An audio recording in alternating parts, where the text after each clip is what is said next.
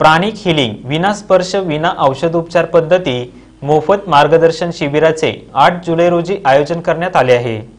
श्री राजस्थानी विकास मंडळ ओम सच्चिदानंद वाचनालय तसेच श्री राजस्थानी विकास मंडळ महिला शाखा यांच्या संयुक्त विद्यमानाने कमल शहा यांच्या मार्गदर्शनाखाली प्राणिक हिलिंग विनास्पर्श विना औषधोपचार पद्धती मोफत मार्गदर्शन शिबिर शनिवार दिनांक 8 जुलै रोजी आयोजित करण्यात आलेले आहे। सदर उपचार पद्धतीमध्ये गुडघेदुखी, सांधेदुखी, पाठदुखी, कंबरदुखी, टाचदुखी, कॅन्सर, पोटाचे विकार, हृदयाचे विकार, मूत्रपिंडाचे विकार, blood pressure, asthma, arthritis, paralysis, depression, ताणतणाव, चिडचिडेपणा, नैराश्य अशा अनेक विकारांवर अतिशय उपयुक्त आहे, असे सचिव कल्पेश मालू यांनी सांगितले।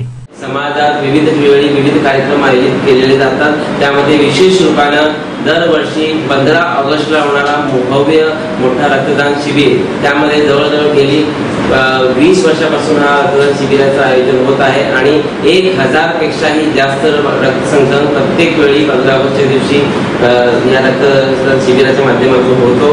आणि आमच्या या संस्थेच्या अंतर्गत राजस्थानी विकास महिला मंडळ ही महिला शाखा कार्यरत आहे।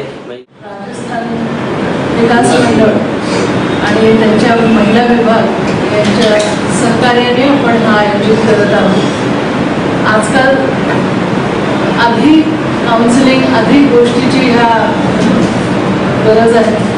प्रत्येकाला शारीरिक प्रॉब्लेम आहे, मानसिक प्रॉब्लेम आहे, रिलेशनचे प्रॉब्लेम आहेत, बिझनेसमध्ये प्रॉब्लेम्स आहेत। तर या सगळ्या गोष्टीवर उपचार म्हणजे होऊ शकतो हीच मुळात माहिती नाही।